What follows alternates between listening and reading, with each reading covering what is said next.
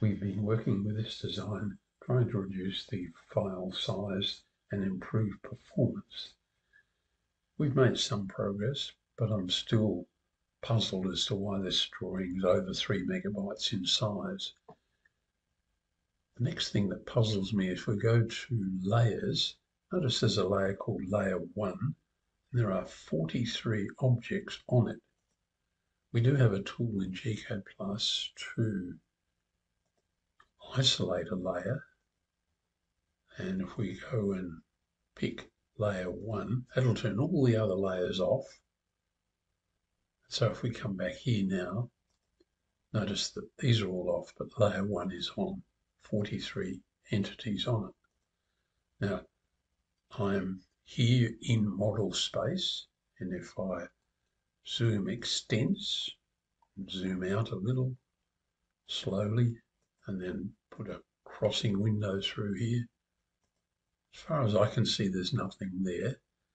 And the same applies to the layouts. Quite often people will put information in the layout zone and the plant list.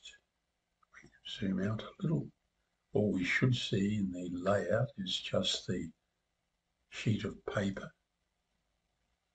Again and again. So it's really only well, they all look the same. The grid is on in the notes layer. That's used for lining things up. So I am puzzled, and I'm going to stop and do some more searching. Why on earth will we have something with, there are 43 objects, entities, they could be anything, lines, circles, blocks, the whole lot. Very strange. It could, of course, be if we go back to the model and go to layers here, whoops, and turn all use layers on, there could, of course, be, why didn't that work? Layers, all use layers on, regenerate, zoom extents, there we are.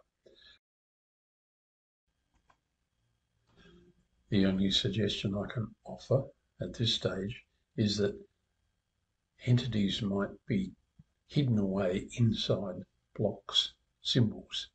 If we go to the symbols list here, looking at the blocks, and I scroll down through here, there are an awful lot of blocks in the drawing. I'll mark displayed base point because that's been turned off.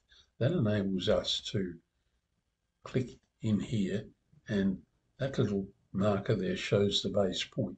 So that block's not being made with a correct base point. We like it in the center of the symbol. That one's off. This one's fine. There's the red cross.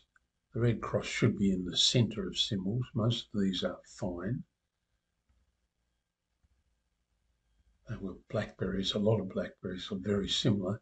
There's another one that's way off. There's the 0 base point there and the symbol up here. But I digress. I need to find something on layer 1 that might well be hidden in one of these blocks. I really need to go through the blocks one by one. Notice that if we scroll down through here, this information here is important.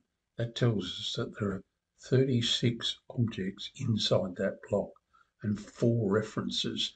So there are 4 of those plants in the design. There's one with 222. Now, one would imagine that we could make life a lot simpler. That seems to be a very complex. If we say edit it, and what we've got, what are these? These are polylines, filled polylines. Look at them all around here. Now, I'd argue that gives you no value whatsoever.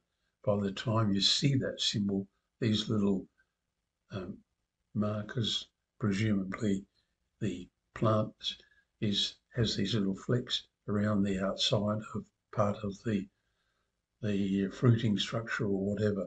But I think that's totally wasted, and I would simplify this enormously and would get rid of them. However, what I was interested in, it's going to be tedious, I have to go through these and see that's on layer 0. What I can do is just select all of those, and they're on the layer varies, but is layer 1,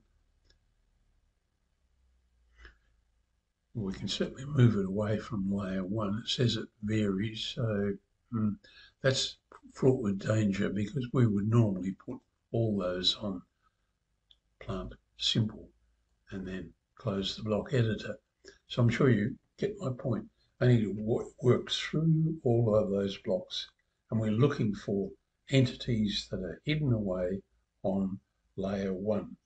And who knows, that might be slowing things down, but there's an awful lot of too much detail in the blocks here.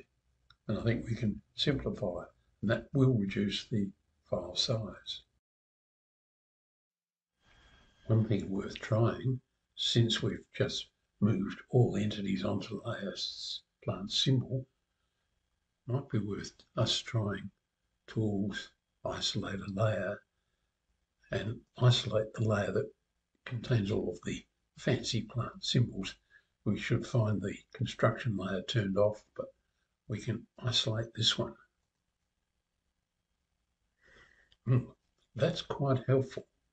We can see this layer here, which label rather, that is on the wrong layer. We want that on the smart label layer. This is some hatching. That probably best put back onto layer 0.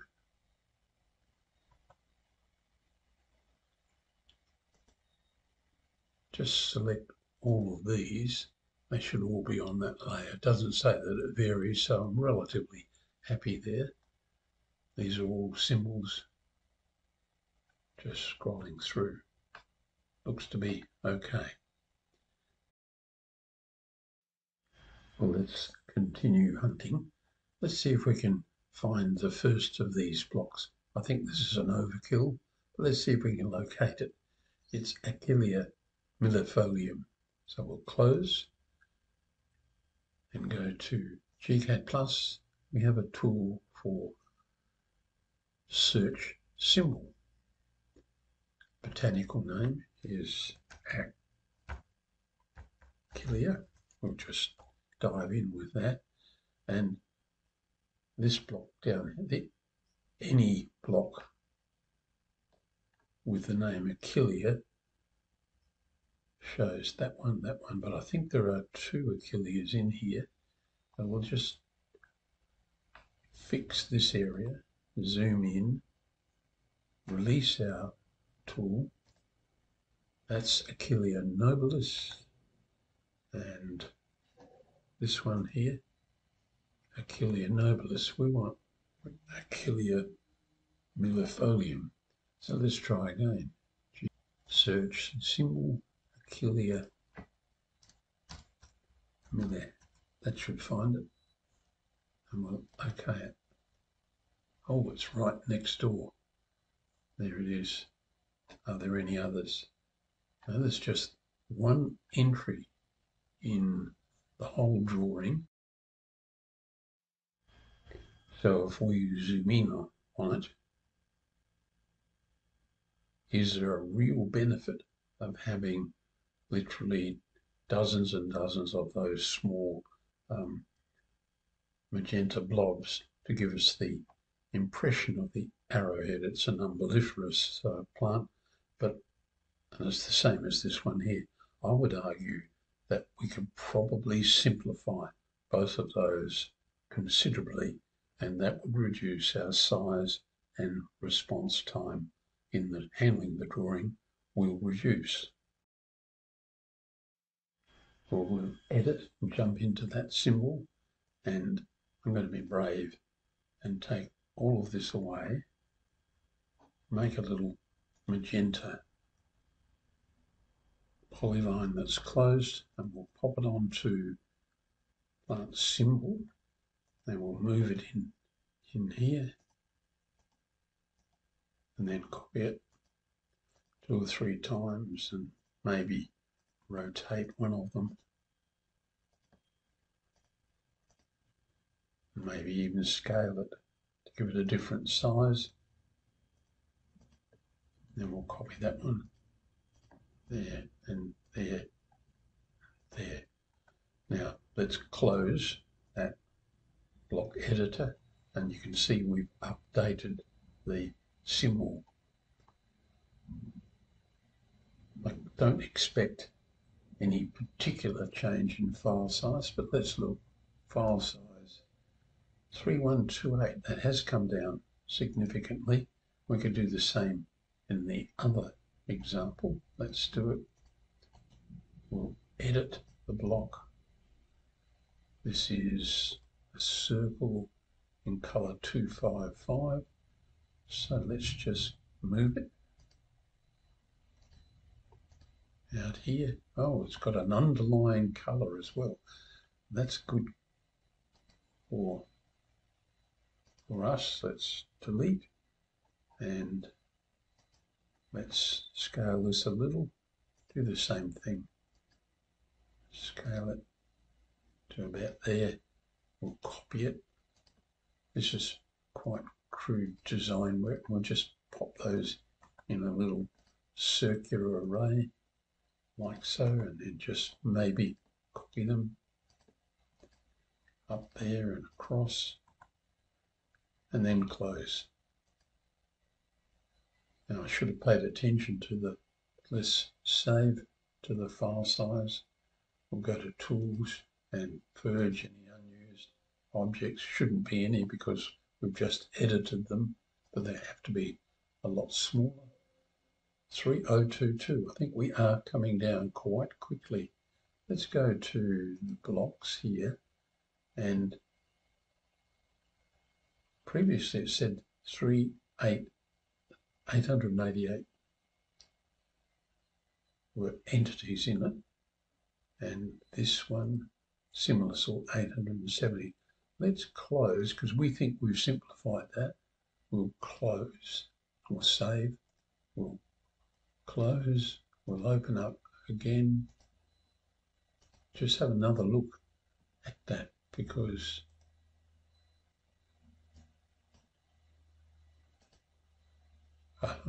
this time from 800 to 8 and the Achillea 13. So can you see we are simplifying those blocks, and we are, take it from me, we are reducing the file size. In this case, those simple steps there reduced it significantly. So we're going to have to work our way through all of these symbols, but we'll just pick the ones with hundreds, if not thousands, of entities in them, as we've done here. When we've done that, we hope that the drawing is a little more stable. We still have that problem of the missing entities on layer 1.